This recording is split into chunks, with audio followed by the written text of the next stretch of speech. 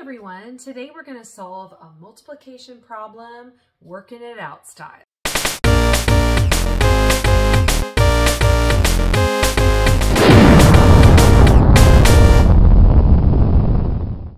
Okay, and if you've seen my videos before, then you know that I like to tackle a word problem and show you my strategies along the way. So first thing I like to do is just read the problem once just to understand it better, not to actually work with the numbers yet, just to get an idea of what it's about. So this one says, Mrs. Ford is going to make 6 cherry pies for her friends. Each pie calls for 52 cherries. How many cherries are needed for all 6 pies? Okay, then I kind of just start thinking about the problem. So I've got these pies that she's making. I know what each pie takes, 52 cherries. The second pie takes 52 cherries. What about the third pie? 52 cherries. So I'm just kind of picturing it in my mind. Now I'm going to read it one more time, but this time I'm going to highlight things that would help me solve the problem. Okay, so let's try. Mrs. Ford is going to make 6 cherry pies for her friends.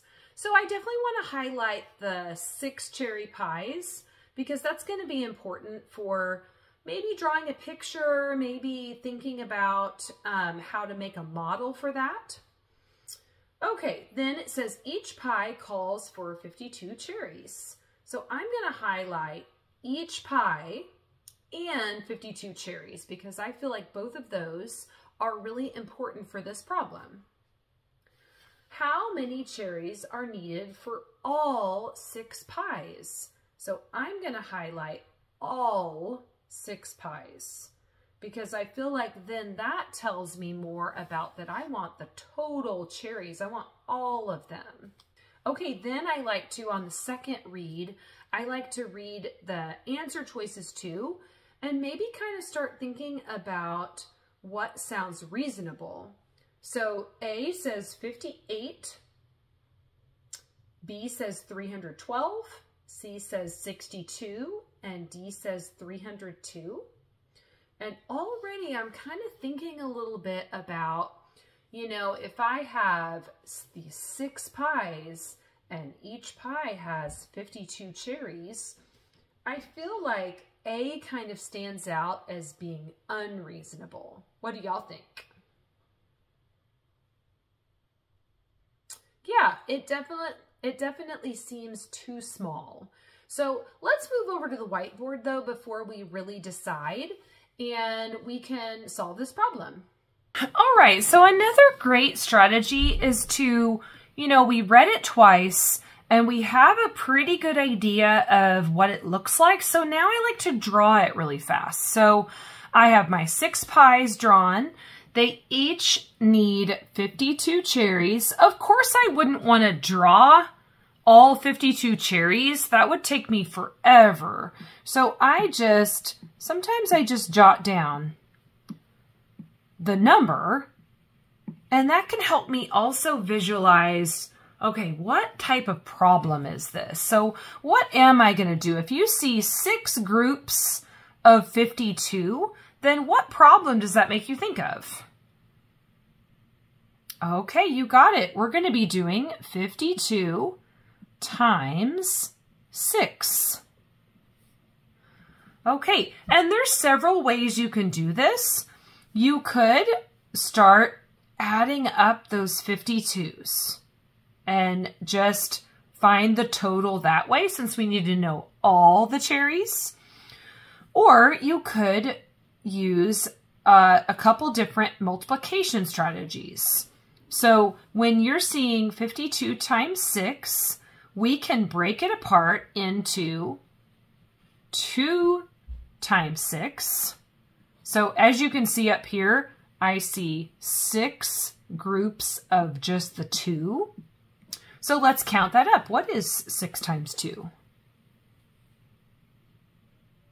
Okay, I think you got it. 12. If you weren't quite sure, you could go 2, 4, 6, 8, 10, 12. Awesome. So 2 times 6 is 12. Then you can also think about the 5s. What are those 5s really worth though? They're not just worth 5. Or if that was the case, it would just be a 5 and a 2, and that makes 7, right? So what is that 5 really worth? You got it, 50. So now we can think of 50 times 6. So we could count by 50s, right? 50 plus 50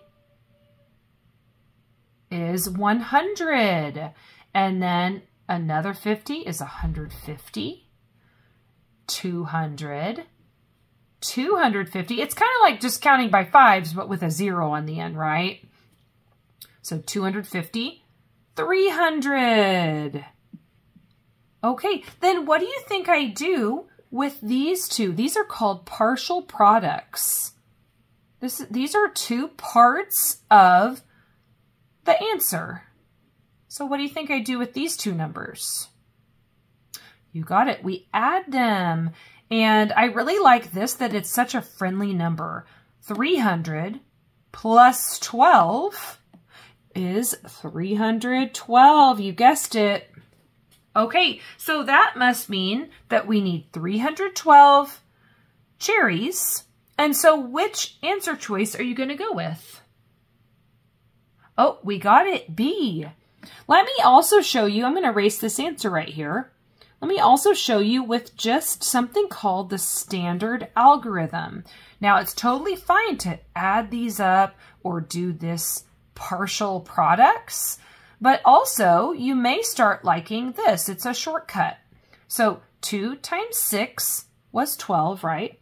So you actually regroup it like you do when you add. And so you put your 1 right there, and then 5 times 6. Okay, so 5, 10, 15, 20, 25, 30, plus that extra 1. You got it, is 31, and it gets everything into the right place. So it's pretty awesome. And if you'd like a whole lesson on any of these strategies, I have a few different videos linked in the description below that you can go and check out a little bit more about these. All right, great job.